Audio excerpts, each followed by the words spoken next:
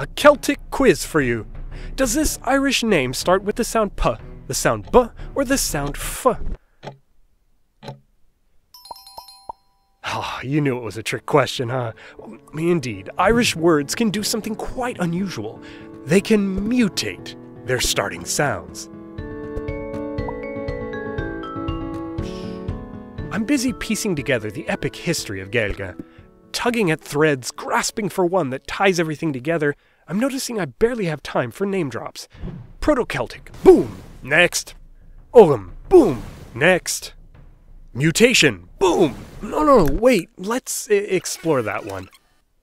In its pre-literate days, about the most traumatic thing to happen to the start of Irish words was that its P's fell off. And without this process today, we'd be speaking of Ireland. So while Rome said piscis and pater, Irish has iasc and ahir. Even Ireland's oldest writing system is missing a sign for that P.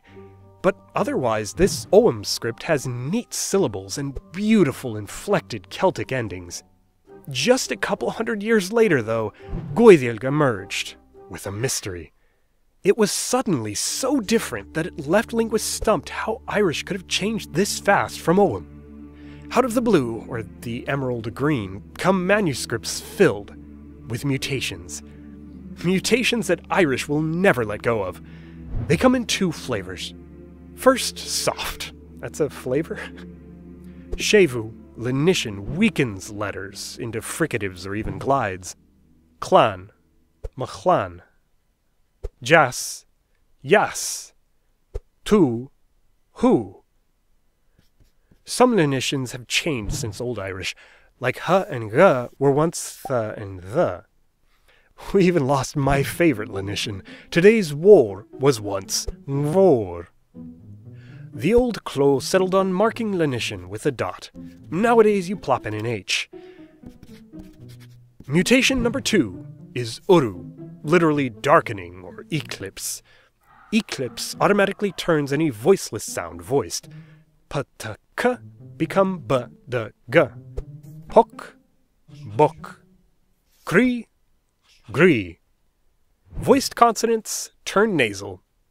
Boher, moher. Gaeilge, Gaeilge. If you count like this book, you'll find a third mutation, aspiration. This one's about vowels, specifically adding H to vowels after some words that end in a vowel. Kind of breaks up the two vowels. Old Irish, eth, but ni hed. And modern, eiren, but naheren.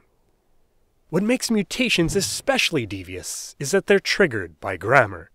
If you asked an Old Irish scribe whose Czech this is, you better have known the difference between masculine athiech, feminine achech, and plural ajech. And modern Irish, oh yes, it keeps doing this. Achach, achach, agasajach. This happens galore. Mak means a son. Muk is a pig. You say on mak, but on wook. Why? Because feminine. Some words trigger an eclipse instead. Ebaras, emliaclia, evloreda. You will be is beitu, but if I ask, it's on meitu, and if you won't, ni veitu. With no word for yes or no, mutations are a must. Where do these transfigurations come from? Recall that those early elegant grammatical inflections had eroded. This often left Old Irish nothing more than a slender consonant to mark a meaningful difference. Mak, mak. Dun, dun. With its endings crumbling around it, Irish noticed something, and just in time. The very words that triggered these endings had also been messing with beginnings. Triggers ending in a vowel, like the feminine article, had been softening the next sound. On muck, on wook. Triggers ending in a nasal naturally turn the next sound nasal. Gaeilge and Gaeilge. Now, with beginnings in place, triggers themselves were free to erode, or even vanish entirely. Irish had evolved a new way to do grammar. And when did this happen? Ask Welsh. Look, Cymraeg has mutations too. Well then, clearly these must be inherited, part of their shared common Celtic ancestry. I'm told not. Instead, their parents gave them the tools. Time provided the problem.